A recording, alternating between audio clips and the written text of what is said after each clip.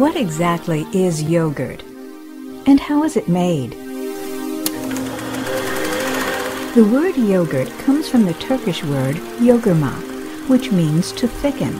There is evidence of cultured milk products being produced as food for at least 4,500 years. According to legend, yogurt was discovered in the 12th century in Turkey, and it was Turkish immigrants that first brought yogurt to North America in the 1700s. In 1908, the biologist Professor Eli Mechnikov won the Nobel Prize for Medicine. He is best known for his work on the beneficial health effects through the ingestion of living bacteria known as live active cultures. He believed that regular consumption of yogurt was responsible for the unusually long lifespans of Bulgarian peasants.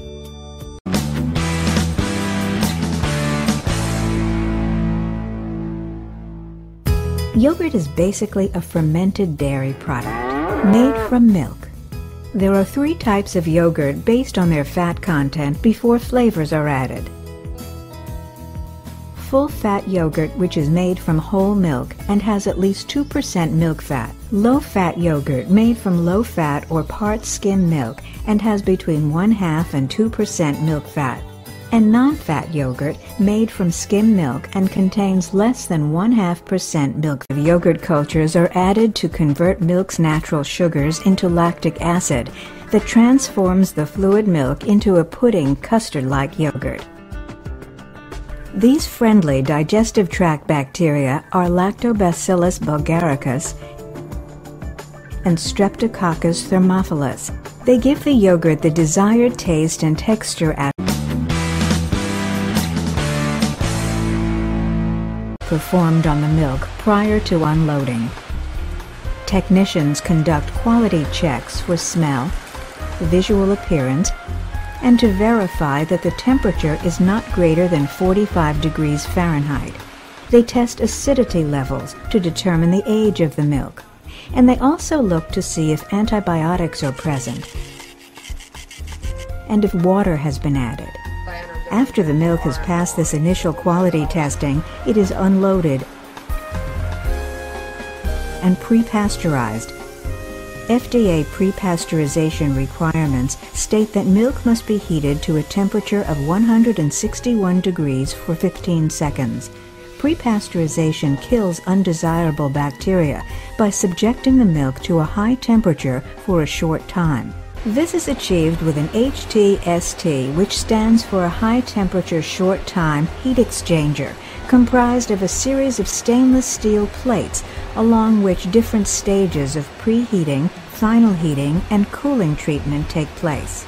After the milk has been pre-pasteurized, it is spun in a centrifuge at over 4,000 revolutions per minute to separate the lighter cream from the heavier skim milk.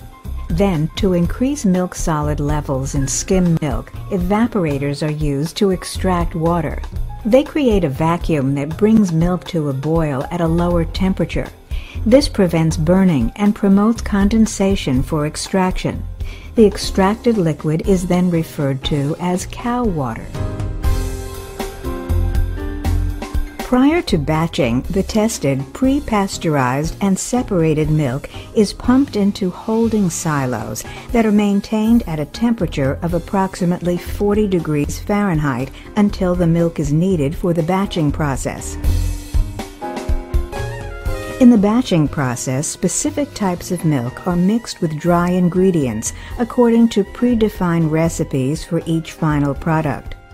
The new mixtures are recirculated and held in 6,000 to 12,000 gallon batch tanks until they are ready for transfer into the processing area. The addition of dry ingredients during batching means introducing raw ingredients after pre-pasteurization. So, before it can go to the processing stage, batched milk must be pasteurized again through HTST heat treatment. Although regulatory standards require minimum pasteurization temperatures of 166 degrees Fahrenheit for 15 seconds, Dannon exceeds these standards. After pasteurization, the batched milk is homogenized to break down fat globules in the milk into much smaller ones. This prevents the risk of forming cream lines in the product. To do this, a homogenizer forces milk through small passages at high velocity and under high pressure. Homogenization further mixes the dry ingredient additions from the batching process to assure that products will attain their desired taste and texture. And homogenization also gives the product a whiter appearance. To produce yogurt, bacteria cultures are carefully inserted into the manufacturing process. These cultures give the product its specific characteristics, such as acidity or pH, its flavor, aroma, and texture. Cultures are useful microorganisms, each one of them carrying out a different function in the product. After inoculation of the product with cultures, the fermentation process begins under carefully controlled conditions. The temperature of the milk must be over 100 degrees Fahrenheit, the optimum temperature for fermentation.